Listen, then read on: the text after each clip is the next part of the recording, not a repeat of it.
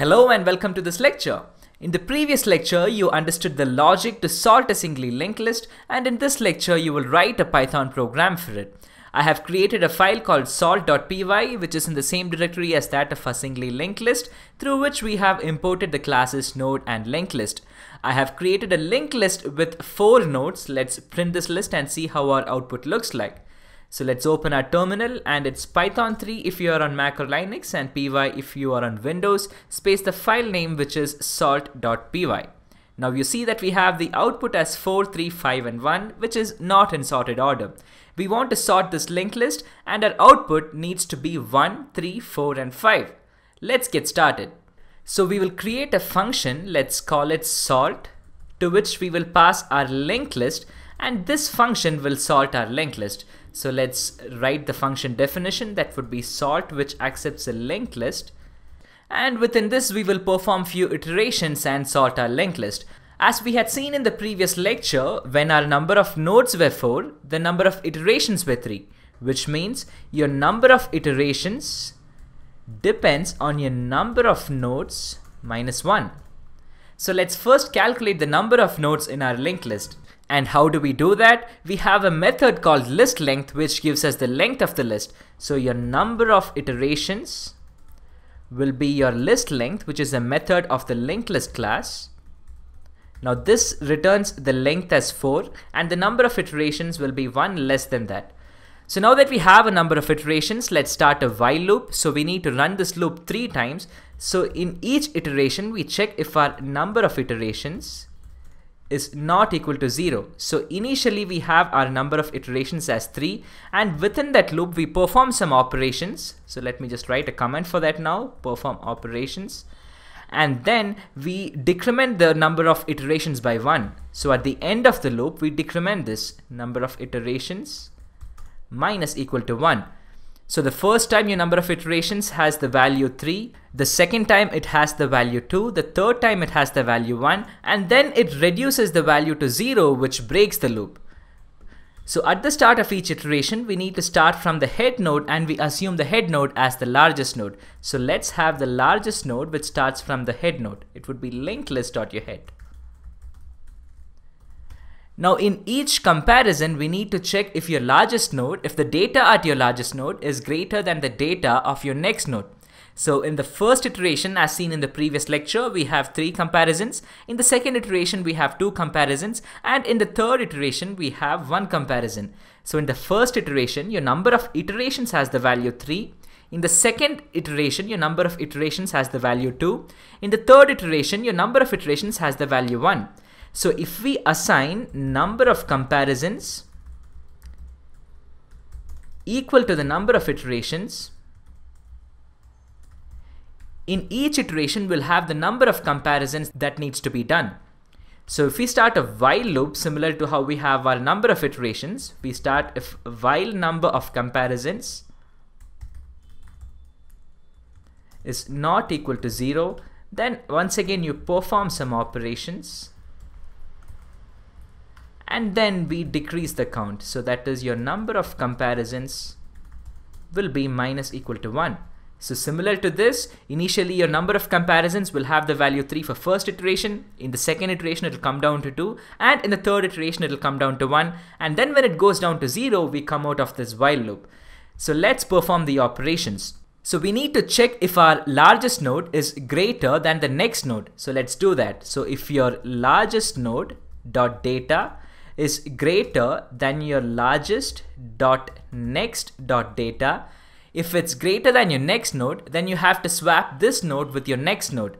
In that case, we call a function called swap next, which will swap your largest node, for which we pass the linked list, largest node, and the node next to that, which is largest node dot next. So now let's write this swap next function. So in your swap next function, we accept the linked list, we accept the largest node, and we accept the next node.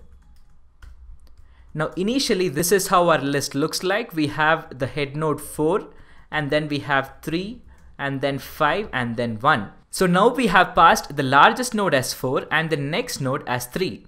Now we want to swap their positions. So we want 4 to point to 5. How can we make that happen? So your largest node dot next will point to your next node dot next.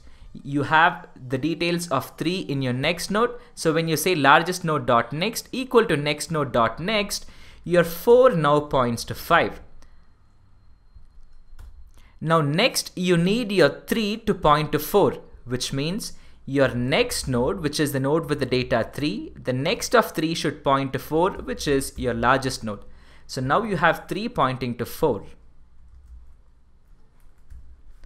And the rest of the list continues.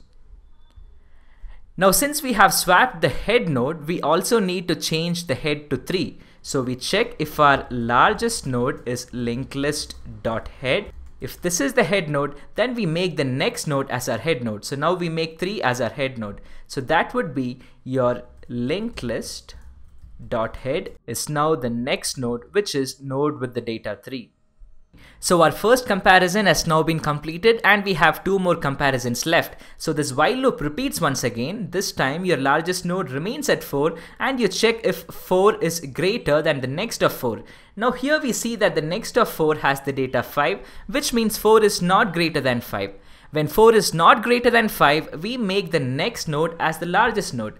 So if this is not greater, then you make your largest node as your next node. So that's your largest node dot next. So now we are done with 2 comparisons and we have 1 more comparison left. So in the next comparison, your largest node is 5 and we check if 5 is greater than 1.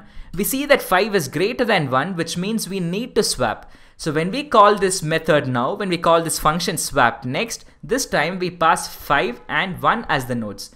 So now when you see this, your largest node dot next, which is the next of 5, needs to point to the next of 1, which means your next of 1 points to none and your 5 will now point to none.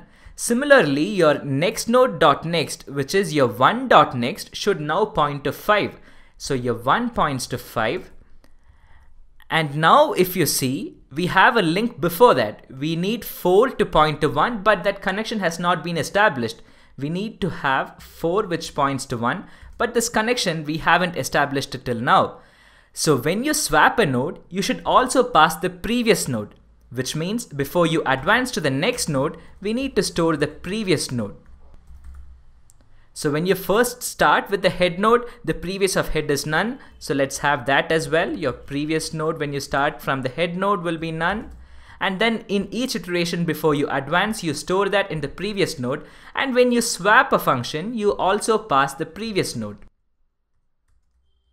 Now you need to establish a connection from previous node to your next node. So let's do that. So your previous node's next should now point to the node with the data 1. And where do we have node with the data 1? We have it in our next node. But now if you observe here, initially when you have the head node, we pass the previous node as none. So when it encounters this statement as previous.next, this will throw an error. So we need to perform this statement only if this is not the head node. So if this is the head node, the statement gets executed and we return from this function. And if it is not the head node, only then we change the previous node. So we are now done with all the 3 comparisons and now our number of iteration reduces by 1. So when our number of iteration reduces by 1, this loop once again repeats for number of iterations and we start once again from the head node and this process continues. So now let's save this program and execute it to see if our linked list has been sorted. So we have a syntax here. What does it say? In line 20, you have a name largest not defined. Oh, it's supposed to be largest node.next.data. So let's go back to line 20. That's your largest node.next.data. So let's try executing it one more time. And we have another error that says swap next takes 3 positional arguments, but 4 were given. Let's see what that is. So we did include previous node in the function call, but in the function definition, we have missed that out. So the order is your linked list and then your previous node followed by the largest node and next node. So now let's see if we have any more errors. This time we have no errors and we see that we have the output in sorted order, which is 1, 3, 4 and 5. So that's the end of this lecture. You now know how to sort a singly linked list. In case you have any doubts, do put them up on the Q&A section and I'll help you from there. I'll see you in the next lecture where you will learn how to remove duplicate entries from a singly linked list. Thank you.